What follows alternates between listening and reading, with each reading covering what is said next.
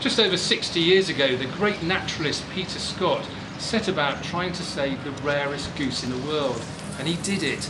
His efforts managed to save the Hawaiian goose, or nene, from extinction, and it's still doing pretty well in its native Hawaii today.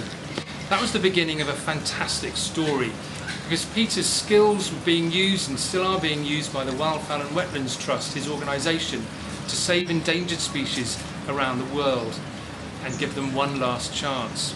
Most recently, the Madagascar pochard, which is actually the rarest duck in the world and probably the rarest bird in the world too. It's even been declared extinct twice and rediscovered, is being given one last chance. This is the amazing story of the mission to try and save it.